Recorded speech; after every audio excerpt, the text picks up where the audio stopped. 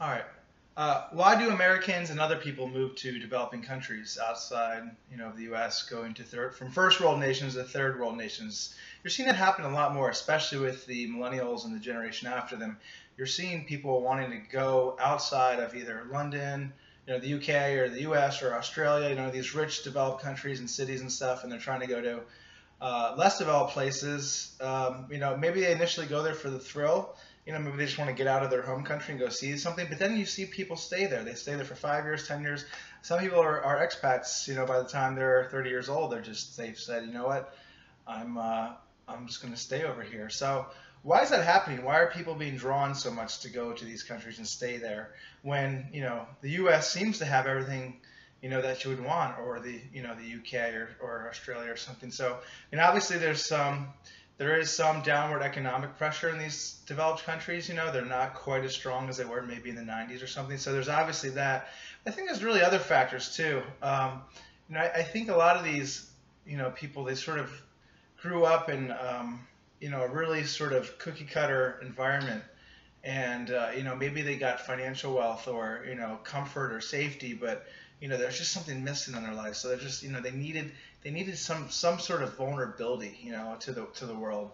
And I can relate after being in, Africa for multiple years, and just, there's also just the fact that your dollar or your currency goes a lot further as well. One US dollar can buy you, several days worth of food perhaps, in some of these countries. So, there's that aspect. There's also just the aspect that I think, some of these developing countries might, fare better in future economic downturns because, sort of the further higher you up kind of on the wealth pyramid globally, sort of the further you have the fall, whereas these developing countries are sort of at the point where they're starting to get some nice amenities and, they're starting to become nice places to live, but at the same time, there's still like this connection to the land and, there's resiliency and resourcefulness, all stuff that's really stuff Americans and a lot of developed country people, like skills that we've forgotten, these things that we are dependent upon the service industry for, and so, maybe part of it's just to like really feel like you're sort of alive again, taking care of yourself and doing it in an economically, good way that's resourceful and doesn't require you to have $100,000 a year job, to sustain yourself or, your loved ones. But, I think there's really multiple reasons. And I think going forward, we'll see the trend continue. I think, people will realize that,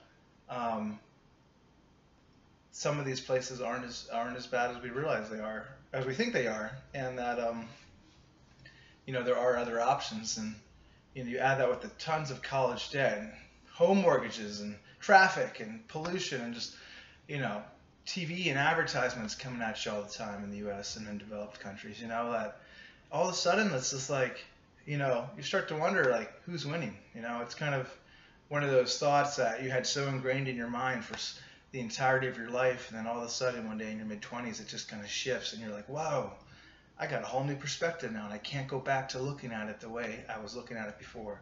So I think those are some of the thoughts, at least for my own self, and talking to other people who have been abroad and either stay over there for multiple years at a time or really decide to live there. It's sort of this whole soup of ideas that's kind of swarming around and coming up with these things. But I think ultimately, when you kind of put together, the scales do get pretty even in terms of how you make that decision. For me personally, it's like my family and friends are still in the U.S. I think that's the biggest draw. You definitely miss family and friends once you move abroad, not having them around as much. So, social and human capital is probably the most important thing to our well-being. So, that's obviously something to weigh too as to why maybe you don't want to go abroad. But there are certainly some enticing reasons, and I think as the years go on, people are seeing that more and more.